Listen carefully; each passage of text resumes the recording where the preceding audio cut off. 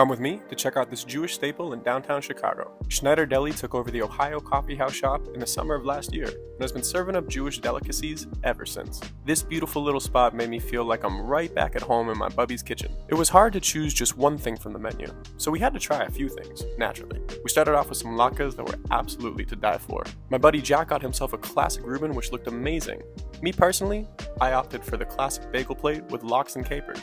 And of course, no Jewish deli meal is complete without a Cel-ray soda. If there's a better bagel spot in Chicago, I haven't met them yet. All in all, this place is delicious no matter what you decide to order. Just ask Bubby.